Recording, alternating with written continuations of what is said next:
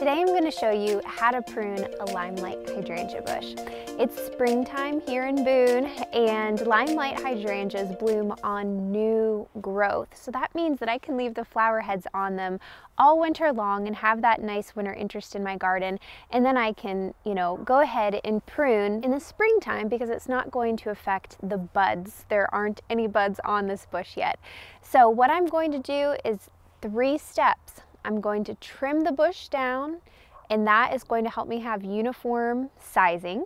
It's also going to create a nice, sturdy base for all of these big blooms to come out and away from.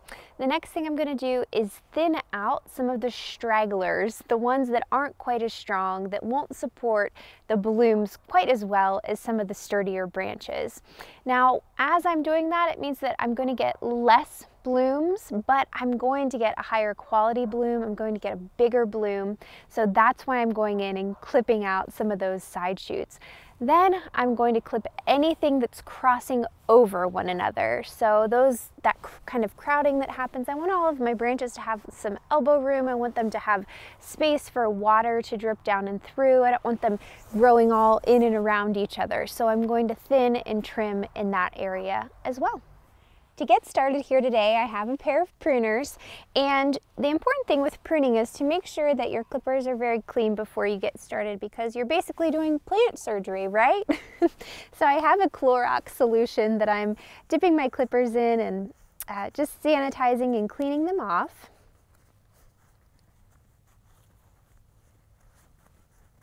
The first step is measuring to 18 inches. That's what I've chosen for where I'm going to do my cuts on this particular bush due to its size. So I'm going to go ahead and measure to 18, and then I'm going to clip on an angle, just like this. So this keeps the water from sitting in there, and the water just can run off the sides. And I'm going to continue doing this using that as a general guide. And as I clip, I'm looking for these little areas of 3. These 2 types of hydrangea, the limelights and the pink diamond, bloom on new growth. It's very important to know the distinction between the different types of hydrangeas, because some bloom on woody growth. So this type of pruning would affect the bloom for you if it was another variety of hydrangea. So I'm going to continue doing this the whole way around. Now what we've just done is created a strong base for the new growth to come up and out on. Now we're at a point here where you have to make a decision. Do you want bigger blooms, or do you want smaller blooms and more of them?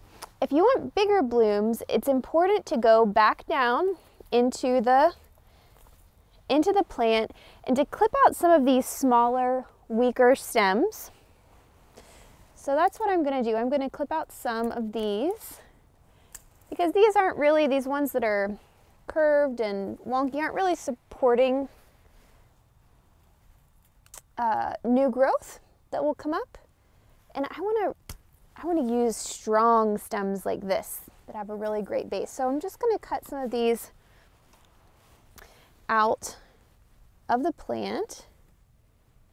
But I'm not going to prune quite as hard as some people may who are searching for bigger flowers, because in design work for me, unless I'm doing a really large scale piece, really giant limelight hydrangea blooms, they're kind of giant, even the small ones are a little bit giant, so I would prefer to have more blooms and less of them.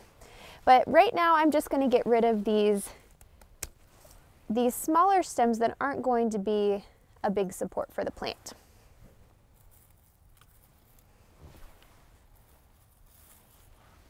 The other thing I'm paying close attention to is some of these stems that are interlocking. I want them to have a little bit of room, so I'm going to trim out any that are crossing over each other. Thanks so much for tuning in. I'm looking forward to seeing your nice, healthy, strong hydrangea bushes.